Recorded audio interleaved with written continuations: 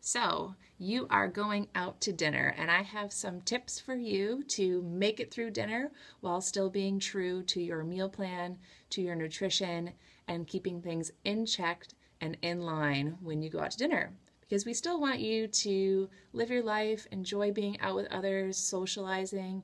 You know, if any type of diet, clean eating, nutrition plan is going to become your lifestyle, it should be able to fit what you're interested in and what makes you happy. So here's a few tips for you.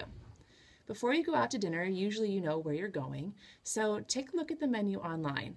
Most places have their menu up for you to take a look at, and you're able to make a choice beforehand. So you're able to think about what kind of vegetables, protein, what you're looking forward to, and make that choice. So you're not influenced by some of the other things that you might hear about when you get there. Skip the appetizer. You know, most of the entrees are so fantastic that really any appetizer isn't necessary, and it's just extra calories that you don't need. So skip that appetizer. When it comes to ordering, order first.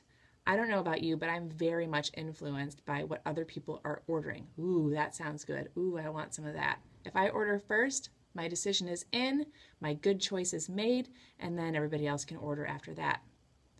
Drinks. So here's where I fall short. And really, when it comes to alcohol, I don't want to say don't drink it, but I will say this. Order water first. Drink an entire glass. See how you feel. That should be before your meal as well. And after that, if you still want some kind of alcoholic beverage, have one, and then have a glass of water.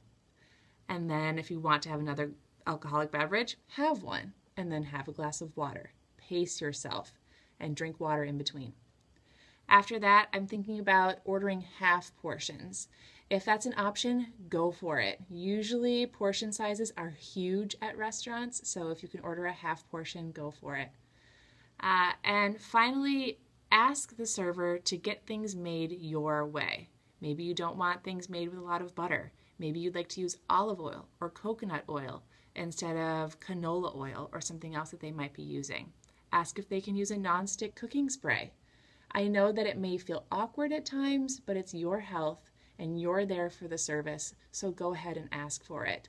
Don't feel embarrassed. This is something that you have a goal and you want success, so go for it. I hope that you enjoy those tips. Use them when you go out and stay focused.